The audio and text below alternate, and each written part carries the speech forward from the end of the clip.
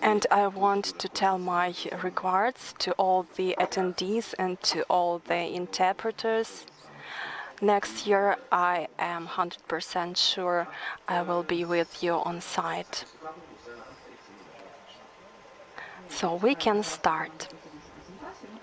We are waiting for the presentation to be on the screen.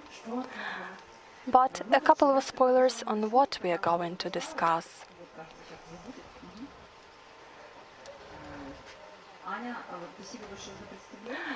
Thank you, Anya, for the presentation, for the introduction. It's a long-lasting project I have been engaged in. The outcome is the product, the text, or the document we want you to be familiar with. We do not call it the standard due to many reasons. I remember one conversation with Andrei more than a year ago in Odessa. We talked that association is a cool thing. This is a consolidating instrument for the society. Somebody feels this necessity, and it is the nowadays requirement. But we still need to specify the format, and that is the personal issue of everybody on what he or she decides what the format is for him or for her. In search of the formula, we were considering various options, but the variant of the institution association didn't seem to be realistic for us at this very stage of development. That is why our choice was the development of product that everyone might be able to use. We have analyzed various practices and many materials based on the practical experience while creating the product. This is our team, which has been introduced to you. We have spent lots of hours in Zoom. This is the photograph of Andrei, Sveta, and me. We were working for many hours together. In fact, what we are going to discuss. We have created some things, have developed many things, and we want to talk about it. We will tell what it is not about and what it is about. And we want to tell you why we keep the project going and in what way it might be useful for you as the interpreter, how to apply it, and hopefully there will be discussion.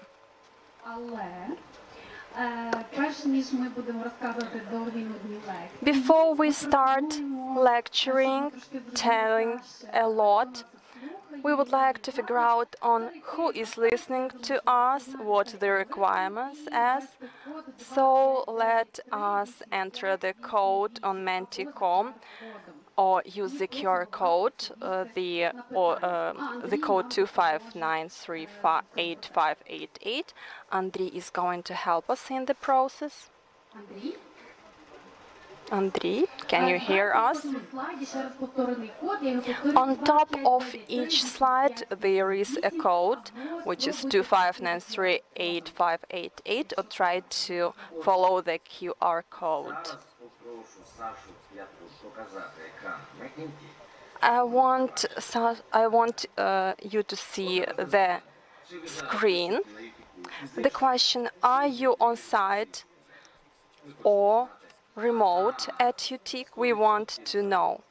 So we see the 100% answers are those who are on site. Hopefully those who are remotely joining us, they will be able to give the answers and take part in our survey. And this is great. And we have a couple of questions for us to understand your experience and for you to understand what we want to talk about. The customer, for example, tells prior to the day of translation that the order is cancelled. Will you be refunded? Will you get the pay? Has it been specified anywhere in the agreement? We see that most likely that depends on the customer. If there is agreement, consent from the customer, there will be some refund. Most likely that is not like this. 37% write it in the agreement. Those 25 who would never get any refund, they do still have the way out. Next question, you have an order to give the translation from home online for 6-8 hours. Is it relevant for 3 interpreters to provide such kind of translation? 10% would consider the customer could never go for it. And one more question from the same set of questions.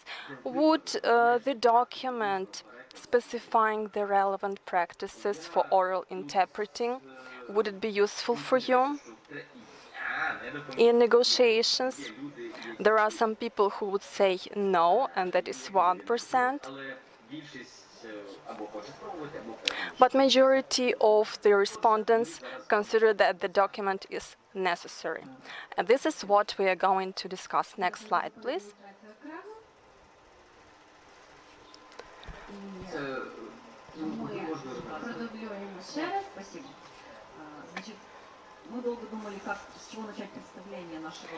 We were long discussing and considering what to start the presentation of our product from. From my linguistic experience, from my life, there is such an approach. When there is something new coming for me to get to familiarize with, sometimes the time is not enough for me to familiarize with it. But when I have the antonymous word and the source word, that things become more clear. It is very important to be realistic about your expectations, whether that is love, some personal matters, or professional activity. So, my dear colleagues, I want you not to have unrealistic expectations. So I will start from the thing about our product, what it is not. It will not enable you to increase your professional skills. There are no practical advice on how to enhance. Thank God there are a lot of courses, trainings for you to enroll into and to enhance your professional level. So our product is for other purposes. It doesn't guarantee any results, which means that by using our product, you do not get any guarantee that your income or the number of customers will increase. It also doesn't provide any privilege to you. This is not our case.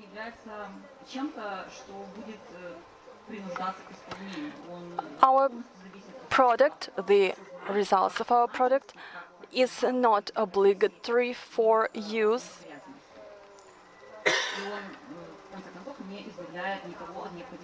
And finally, it doesn't deprive anyone from the necessity to negotiate, even for long hours, with the customer,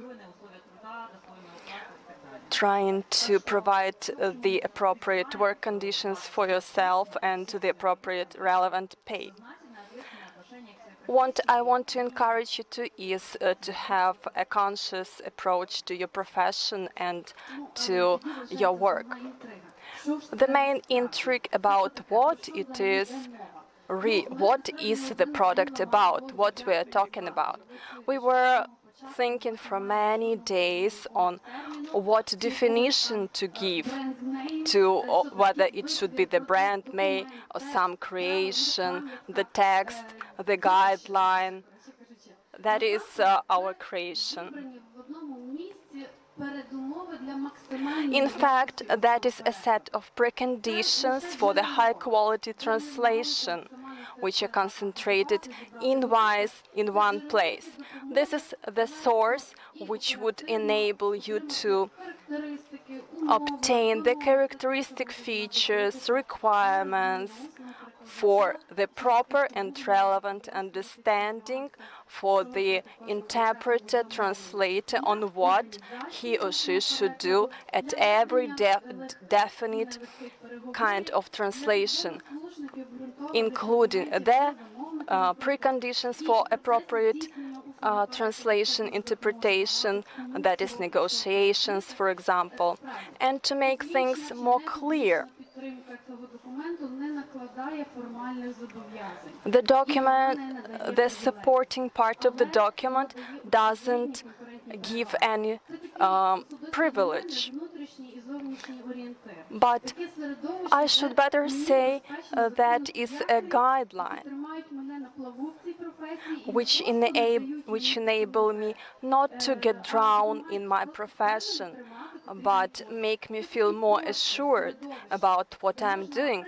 It is a definite space, a definite environment, helping me to build, to develop an appropriate configuration for a specific customer.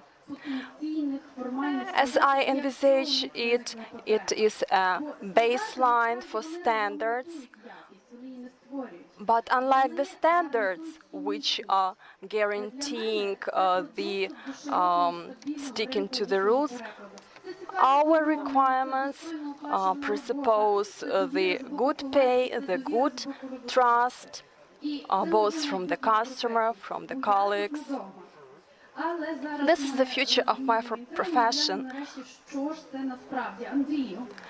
Now I want to consider what this thing is really about. So we have established this website, bestpractices.org.ua.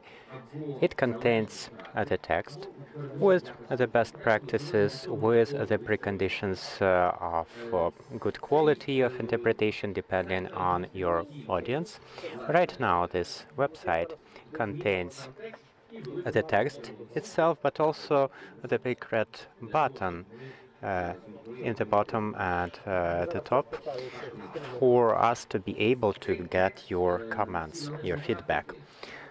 These best practices are created based on the efforts you heard about at the last year's UTIC, when, based on the results of the work of Alexandra, Svetlana, Lika Kuznetsova and Anna Kolomitseva, the first attempt of the ethics code of the Ukrainian interpreters was created. Also, we took the professional standards and the ethics code of the AIC, and based on them created this document. It's not a standard, once again, it's not something to be enforced, but this is some kind of guideline which can be used as a basis for legal relations. And it's an attempt to somehow describe the existing customs, and it's not the final edition of this text. It's a living thing, and we plan to work together with you to make it convenient both for us and for our customers. So this red button can be very useful for you because you can add your opinion, you can describe the changes you would like to introduce. Can you please see the next slide? Next one, please. So, here is the content of this document. We have here a very brief description of ethical principles, nothing too long here. I know that some people are very reluctant to ethics codes of any kind. Here we have the four basic principles, and we truly hope that no one would be against them, such as confidentiality, collegiality. No one would be against. And some parts of this document are more useful for the customers. Sometimes all of us are in a situation when simultaneous interpretation is ordered and we have to perform consecutive or vice versa. And for those of you who want to get engaged in customer education, here we have the main definitions. And once again, it's not a textbook of any kind. Here we only have something that can be of practical use in our work. And there are different options for the selection of teams, how many interpreters are necessary for a particular kind of an event. I would not like to go into detail now, but based on your feedback, based on your pressing this big red button, we could have a more in-depth discussion. And also, there are other items about the accounting of working time. Why do we charge per day or not per minute? And quite soon we are in a situation when there are some extra work and we are required to work an extra hour. Even according to the Ukrainian legislation, extra work is charged twice as expensive as the general work. So we can discuss how much time is charged for the extra time. That there are some requirements for the technical conditions, the equipment. These are the basic standards of ISO describing this. Of course, we can simply send the customer the link, but I'm not sure they will be ready to spend 60 Swiss francs to buy the standard. So we only provided the main ideas here to remind ourselves and the customers about the things, and we have even prepared brief checklists in the end. We are going to expand this document. There will be a template agreement for simultaneous consecutive interpretation. It is already beneficial for us. That's why we are going to continue doing this. Yes, indeed. I fully agree with Andrei here.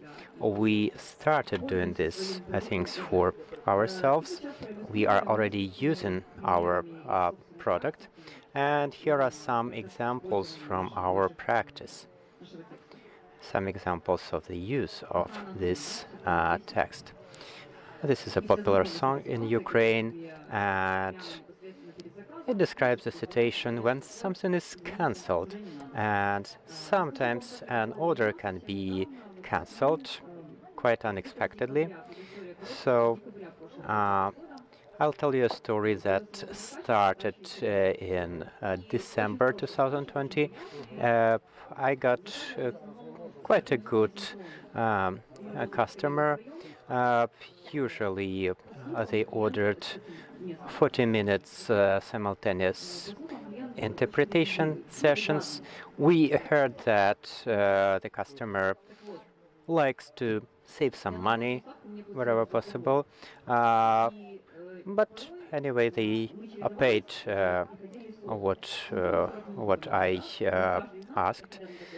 Sometimes we did such short interpretation sessions solo, but we were charging twice in this case. And one day I was supposed to do it solo. We were waiting for a high-ranking official from Ukraine to take part. 5 minutes before the meeting, a text message was sent to my customer. The customer was upset. They switched off the Zoom session. They didn't inform me.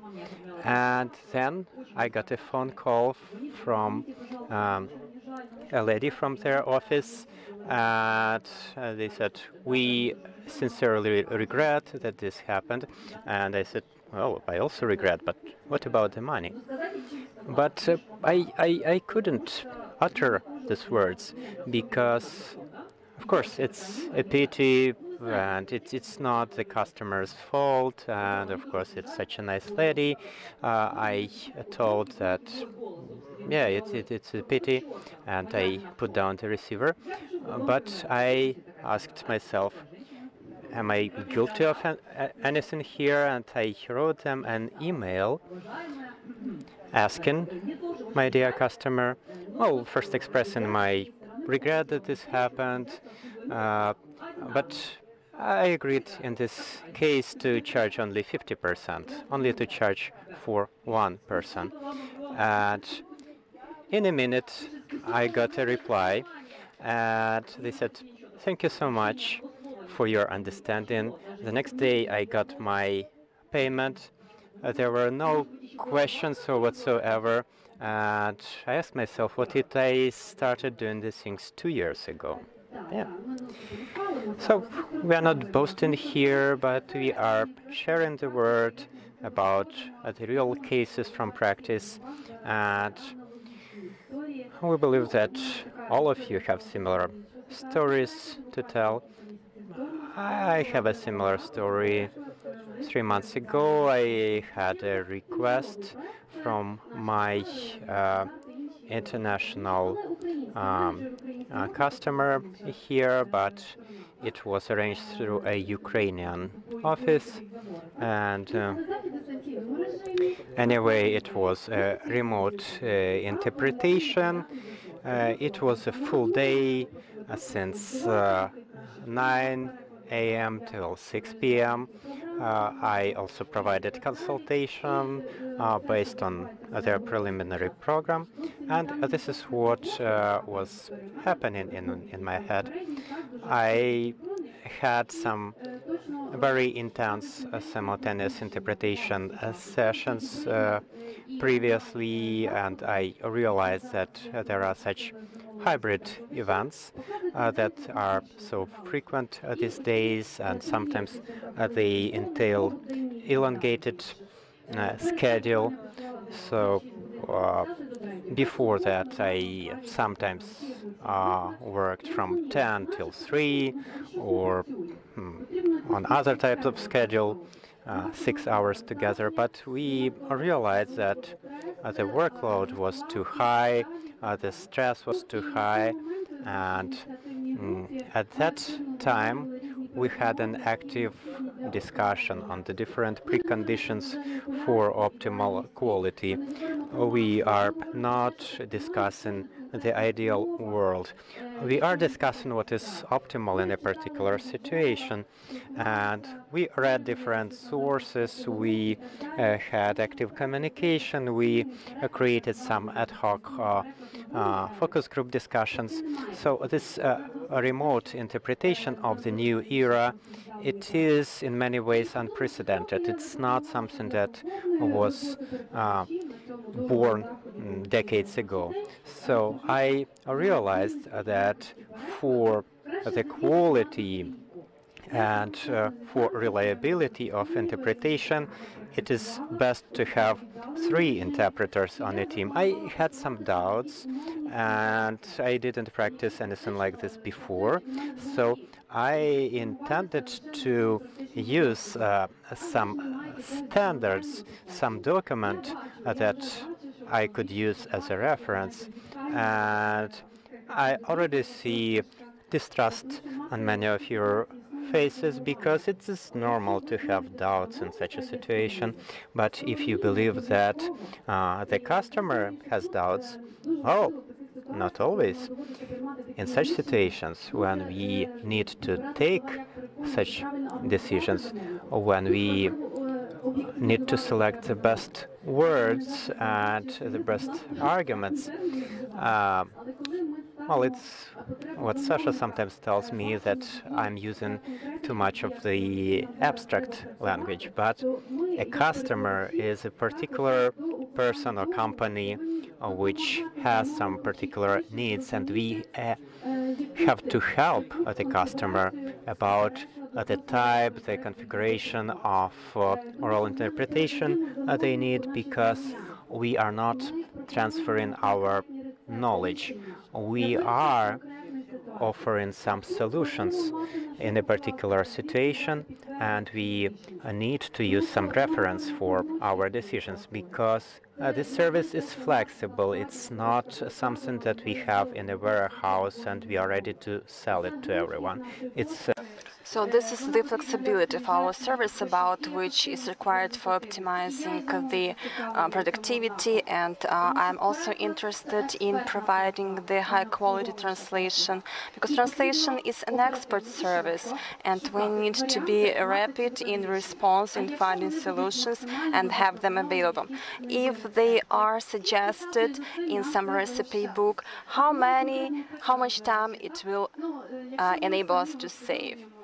If we realize that the interpreter team, I mean the 3 interpreters in the booth or 2, doesn't matter how many, the number, the 2 or 3, but if you realize that the interpreter team is the combination of interpreters which enrich each other with their peculiar competences, then there is a sense about it. It makes sense. I do not mean, and I do not specify the time limits, whether 20 minutes of activity for one or 30 for another, the cycles. That is all the lyrics. Important, of course, important technical details, but please imagine yourself, even going back to the previous slide, there are lots of items, lots of things, they are long-lasting, you just try to switch off, but in case you need to respond to several requests a day, and in case you don't have enough time to consider all the theories and take them into account, it's quite comfortable to have something like a manual which would enable you to have a very quick and rapid response in the format of assistance consultation.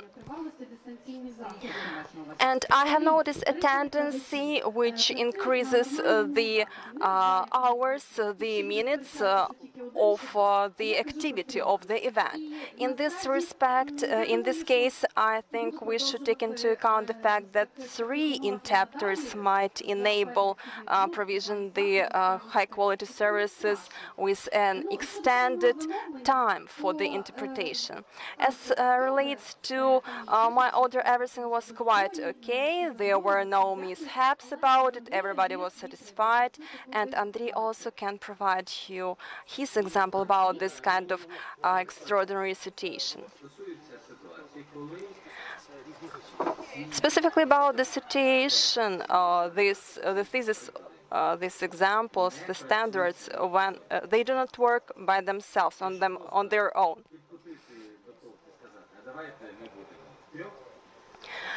If you just tell someone, guys, let's work, let there be 3 of us working together, it doesn't work. But you need to choose the words, the proper words. You need to find the words which would persuade the customer. So I want to give an example of the situation when I had an order for the online interpretation, inline translation, 8-hour non-stop.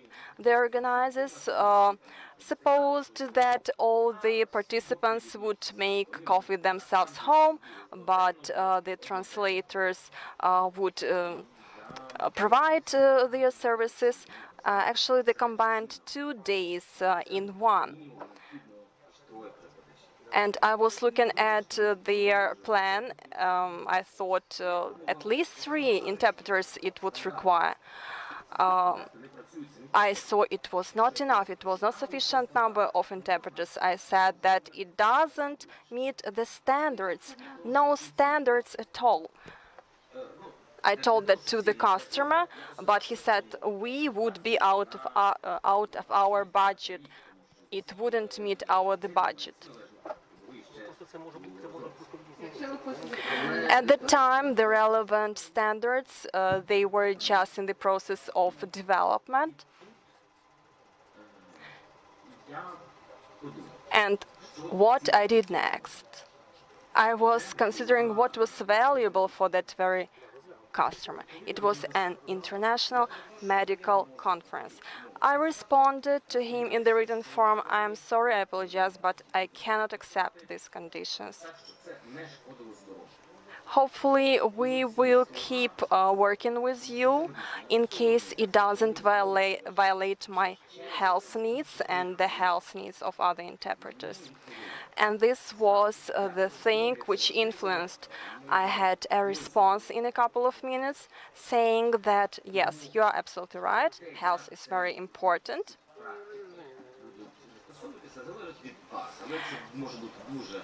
So it may totally depend on you how these practices will be used, but it could be a very good foundation, good ground for you to apply them.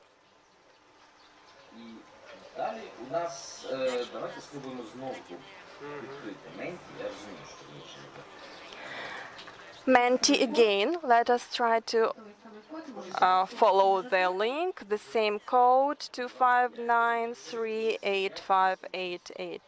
A couple more questions. What we want to hear from you. We understand that you haven't read the text. You can look it through a bit later. How is it? Is there a great possibility for you to use these practices? Most likely, first I need to read, then I will tell. Next, I don't believe it will work.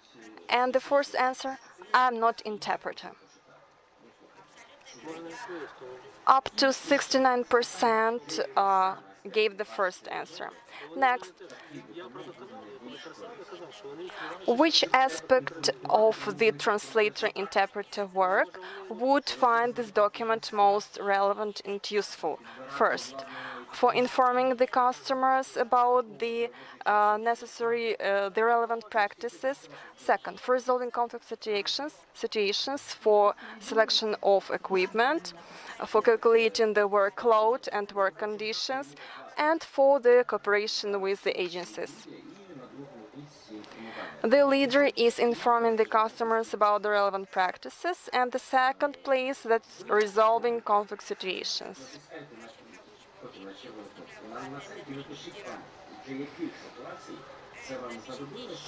And I would like also to hear the feedback on what conflict situations you needed it for. You can give the anonymous answer in case you don't want to disclose some secret information. And one more question. How do you think? Do you think these preconditions of quality useful? And in case you think so, which way are you ready to engage to the approbation of these preconditions? The possible options for the answer. I will use them, but I will not tell you about it. I will use them, I will apply them, and will give a response on the site. And the third option, I consider it to be inappropriate. Now we're referring back to the slides. But we do have 6 minutes left and a question from the online.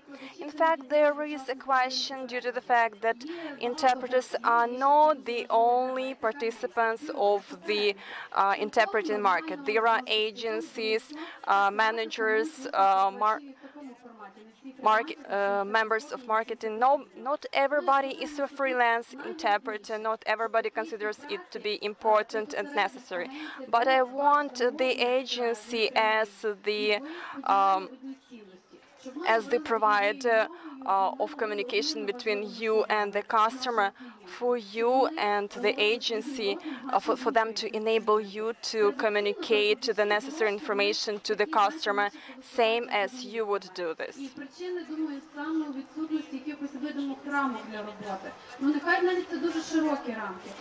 What we need the framework for work, due to the fact that we do not have the standards, and for us to support the keeping of at least for some keeping the standards. We have developed the training for the managers of translation agencies, where we role-played them, putting them in the position of interpreter and vice versa, making them feel what is important for them, what would be important for the interpreters. And we need to make friends with the agencies, but not to be antagonists. Not to contradict. We have a couple of minutes left for the question answer. Want to remind you that www.bestpractices.org, that is our site. You can follow the link. We would be really grateful for any feedback from you. You also see the red button. You can press it in order to share the story of your success or make any comments. But you should remember that there is not a perfect world. You would never be beneficial. You always should remember that you create your own happiness, or you are making bad things to yourselves. You are responsible for your own success. A question from Natalia Fedorenkova. Thank you. How many hours is a half day? And online, that is 3 hours and 6 hours. If there are two of us, 40 minutes. If that is 3 of us, this is negotiable, but it is described in detail on our site. You can follow the link and familiarize yourself with the information. One more question. Hi, everyone. Hi, Andriy. Hi, girls. I want to appreciate your work. This is just amazing, cool. I was lucky to have seen you in the process of work the previous year. My question would rather refer to Andriy, because I know about his legal background, and I have a suspicion that in case I follow the link and study the document, I'm going to like it 100%, because I was part of the discussion. Andriy, how do you think would it be legitimate, and how legitimate it would be from the position of how the agreements are developed? How legitimate would it be to include the phrase "in case of canceling"? The conflicts would be resolved due to the rules pointed out on the site, and include the link to your site. Would it be relevant? Would it be appropriate to include the link to your site in the agreement? Yes, we can include that into the agreement, but it is necessary for the two parties to the agreement agree on that. For it to be persuasive, you need to tell, for example, that this very agreement covers covers and takes into account the standards described inside, and add the address, the link to the site. And that is totally depend on you, which way you're going to explain the customer how important it is. The more we introduce this rule and these standards into practices, the more relevant it will be, and the more it will be followed by the customers. So the idea for the next chain of trainings is to explain that to the customers. This source of information, any source of information works as long as you believe in it. Same as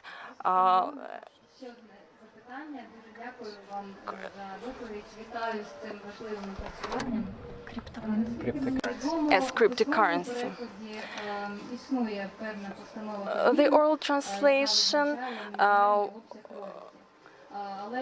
would presuppose the maximum volume of royalty. But the legislation regulates it. Unfortunately, not everybody keeps it, not everybody sticks to these rules. And as I understand, this is the reason why you are working in your direction. Actually, we haven't heard about the resolutions of the Cabinet of Ministers or any. We are not talking about the figures, we are talking about the approaches, about what the service includes, what elements it includes, and most likely this is not efficient to fix the prices, but in case there is a necessity, so the natural evolution of the market, in case we have this matters in the future, we want the relevant practices to be standard practices, to be something we can be based on. And this red button, this is our hope, and this is something that new practices can be included, and something you can follow and take into account as an argument. I was actually not asking you about the figures, but I was asking about whether there are any regulations.